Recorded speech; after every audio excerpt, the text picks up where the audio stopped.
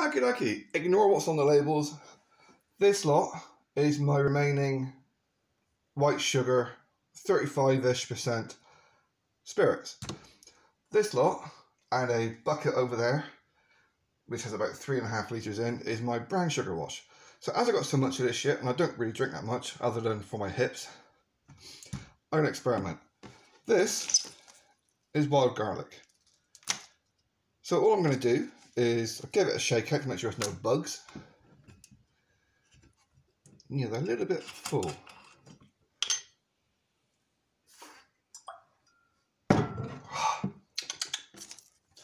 That tastes really nice.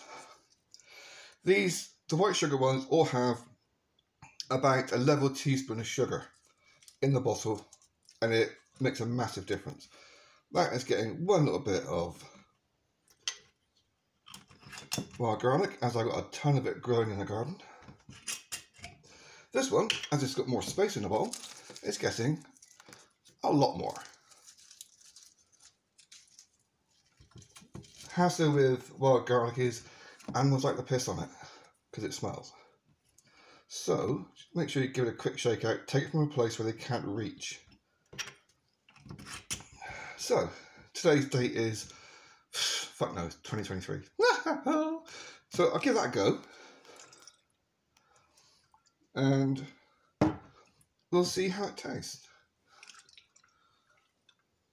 So all this has in these bottles is 35% distilled spirit and a little bit of sugar in the bottle to take the edge off.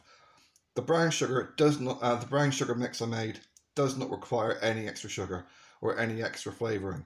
It is fucking gorgeous as it is.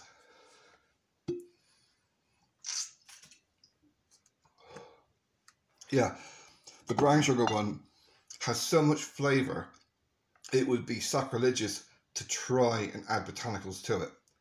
Whereas this one, it tastes really good. I mean, really, really nice. That little bit of sugar in the bottle makes a massive difference to the flavour. It really brings out the fullness of the flavour.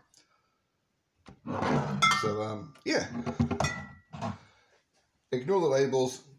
These are all, yeah, just so I can see what's going on.